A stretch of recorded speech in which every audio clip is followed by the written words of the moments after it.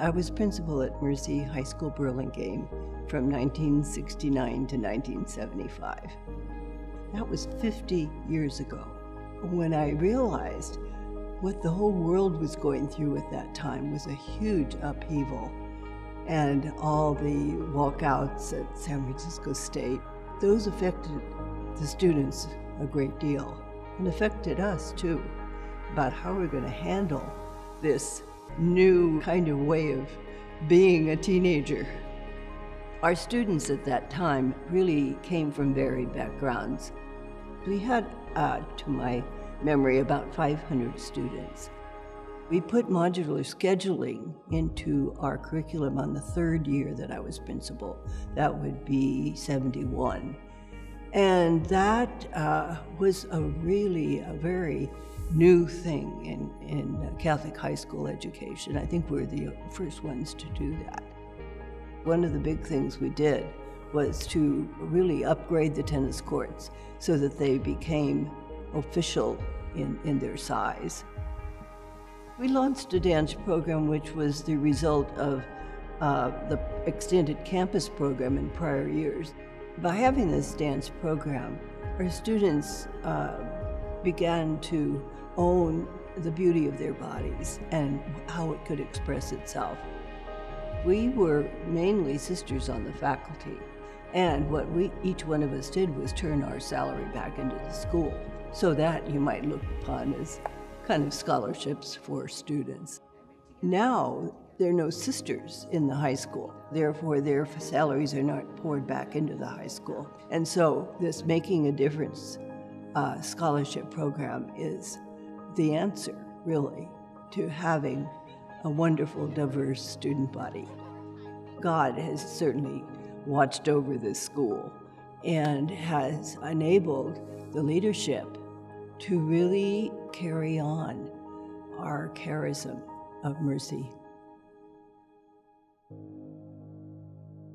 I served as principal at Mercy Burlingame from 1975 until 1980.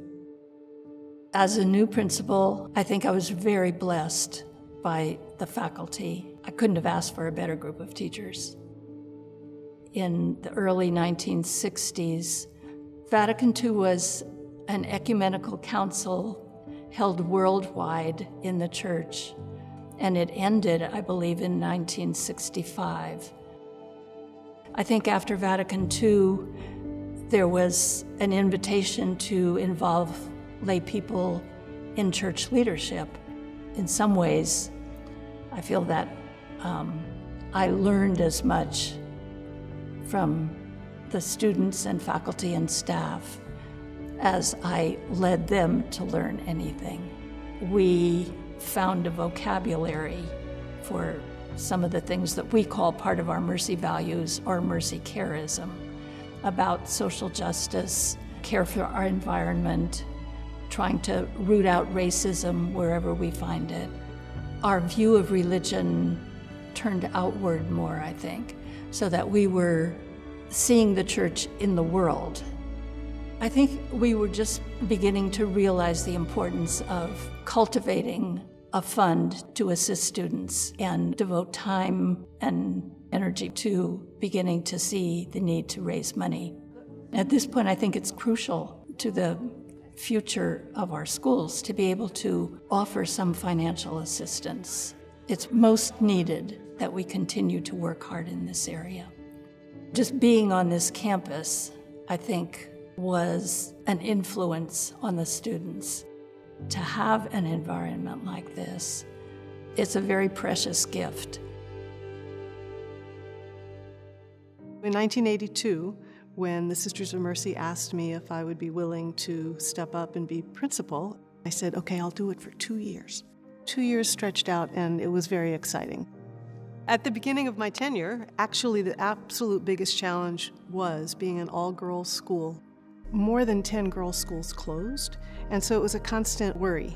We had a lot of challenges in enrollment, in finance. When I came into the school, things were needing a lot of attention. One of the elements that kind of got us through The 80s was our just enormous commitment to the education of women. And we were so committed to being an all-women's school that I think it gave us further strength and longevity. October 17th, 1989, 5:04, I'm sitting at my desk, and the whole building shook and moved and went back and forth. The building basically was cracked. Within 4 days, that was on Tuesday, on Monday we opened again. And then it was a 2 to 3 year process where we essentially replaced almost 90% of the brick facade. There was no structural damage to the school.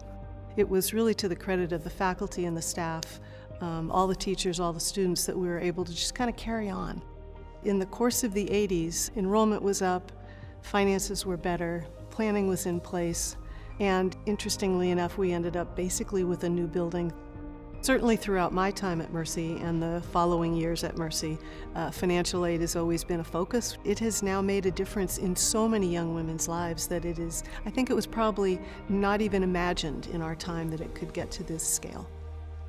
The Sisters of Mercy have always been focused in the Mercy High School environment on the community that's there. In my time as an administrator, it was extremely important that we were working with the whole faculty, and at that time there were less sisters. The leadership was really coming from what we used to call the lay faculty. Those were the school leaders, and I think that's one of the threads that's continued all the way through to today. Someone like Natalie, who was a student there, who went through that whole experience, now to be the head of school, it kind of doesn't get any better than that. I served at Mercy as the principal from 1993 to 2003. I was fortunate to have people to work with who assisted me, plus they also had been given, delegated, authority to do the curriculum, to help with the girls' sports, to be the dean, and so those pieces had already been delegated out. I started trying to have a lens of mercy in my decisions that I was making. I didn't always do that, but I tried to look at things and say, what would be the merciful way? What would be the compassionate way? I had several goals. One was many of the schools had gone co-ed, and we value being a single-gender, all-girls high school. So we really needed to put a lot of attention into recruitment. In addition, it was a time of great progress in technology. And when we first started, we needed to meet the needs. We needed to be able to make sure our two buildings were connected, and our students certainly needed everything they could have. The hardest day was 9/11. The teachers, everybody pulled together, supported each other. I happened to be outside meeting parents as they came to pick up their daughters. One of them happens to be our current head of school, Natalie Sirigliano. And Natalie told me this just a few years ago. She goes, I'll never forget you, the principal, saying, I need your help.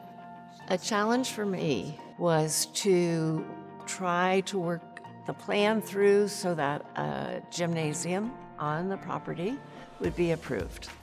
The desire to have a gym would greatly, greatly help facilitate us. In looking back over the years I've had, I see what a difference people's donations have made. Mercy Burlingame is a very strong school academically, spiritually, and with its student body. So we thank everyone who has made donations to the school, who has made sacrifices for the school, and helped keep it moving into the future so well.